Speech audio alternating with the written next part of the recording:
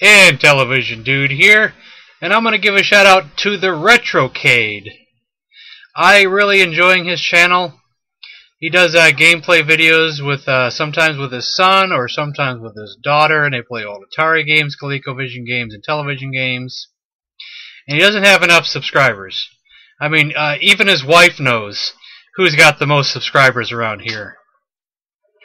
Because, you know, I got the most subscribers around here, you know. Except for those other thousands of people on YouTube. But anyway, you should check out TheRetrocade. He's a big fan of the Intellivision. He says so in every video. I think he's quoted as saying it's the best console for playing arcade games. I believe I've heard this. And his son loves the Intellivision controller. He just loves it to death. I think in every television video, he's praising the controller for how great it is and how innovative it is. So you should check him out. And his other videos, you know, for that, you know, whatever that Coleco something is. I don't know what that is. That Atari something or other. He does a lot of those too. But you know it's all about the Intellivision. But anyway, I really enjoy his channel. You should go check him out. Tell him I sent you. So, that's the end of this video. So, thanks for watching.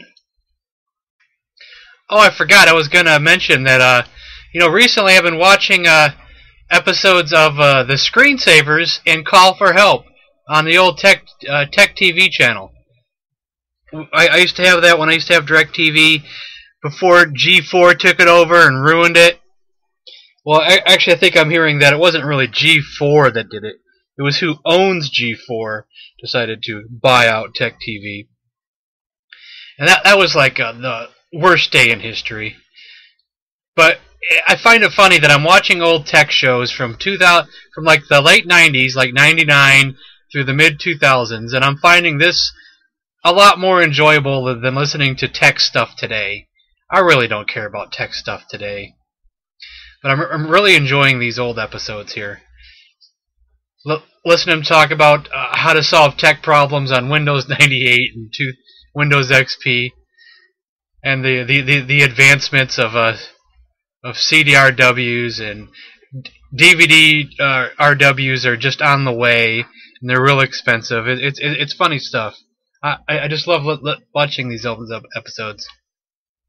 I'm stuttering there a little bit, but yeah. I'm probably going to watch a bunch more, too. These are great. I love them. So, I guess that's all I had to talk about. So, that's that.